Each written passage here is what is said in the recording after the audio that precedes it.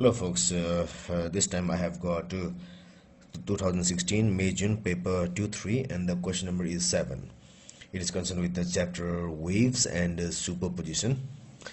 It says apparatus used to produce stationary waves on a stretched string is shown in figure 7.1. So we have this thing, frequency generator, vibrator, it vibrates and sets the string into motion. We have got pulley and we have got masses. The mass is to give it some tension.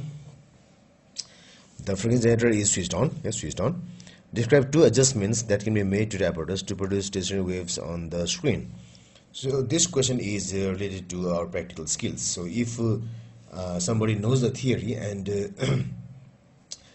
is given this device, often called as a sonometer in other syllabuses, so what the people do is definitely they will adjust something.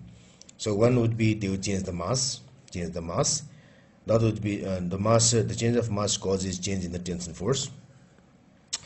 The other will be to change the position of this whole vibrator here. They might bring it near the pulley wheel or like this, or they might even change the position of the pulley wheel to bring it here or like that. So definitely they would do something. So that is what they ask here. So the adjustment is, first is vary the mass. Vary the mass. So mass varying the mass gives change in tension force, and because of that there might come a condition when stationary waves are formed, and also a condition in which they are not formed. So next is changing the distance between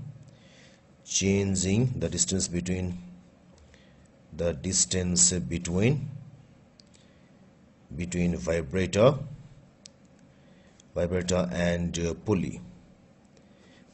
One word change could be the variation of frequency itself, because stationary waves will not be produced for every frequency.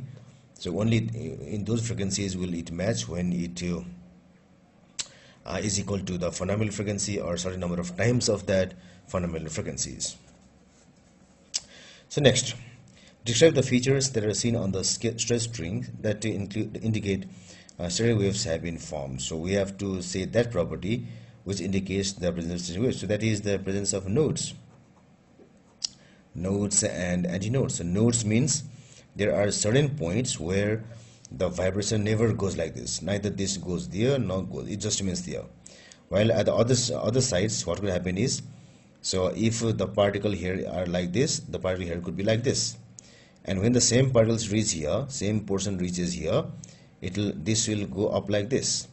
So here it will remain stationary, and at this position what could happen is it performs the highest degree of vibration. No vibration, highest degree of vibration, and again low, and like this. So again there might be some portion like this where the vibration is less or even zero, and here it is highest, and so on. So that's the feature that tells us that this wave is formed, and at this point remains stationary. It doesn't shift like this. It remains at the same position. So that is one feature. Now in the next question we have the variation with time t of the displacement of x of a particle caused by opposite of r is shown like this. For the same particle, the variation with time t caused by second wave s is also like this. So the same particle here, once it is given by wave r, and next is given by s, the displacements are given like this. So remind the phase difference between wave r and wave s, including, so we have to find the phase difference of the wave. So one is coming a bit earlier and another is coming a bit later, so that's why there is difference in the phase. So for that what you need to do is, so yeah, let us go for that.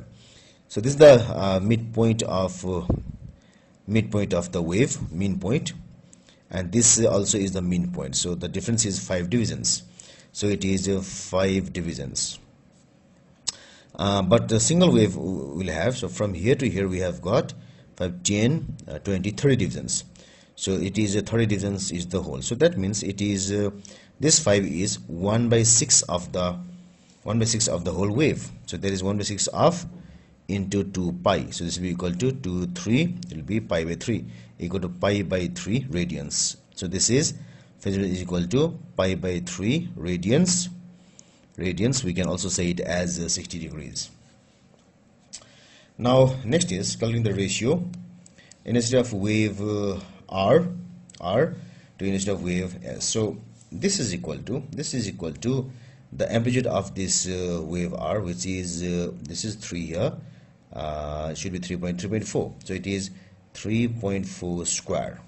Then this is, so if this is 2, then the one digit should be 0.2, so it's equal to 2.2 squared. 2.2 squared. So the value should be 3.4 squared divided 2.2 squared equal to, so it's equal to 2.38. So equal to 2.388, something like this, which is nearly equal to 2.4. So ratio is equal to 2.4, or I can also write it 2.4 is to 1.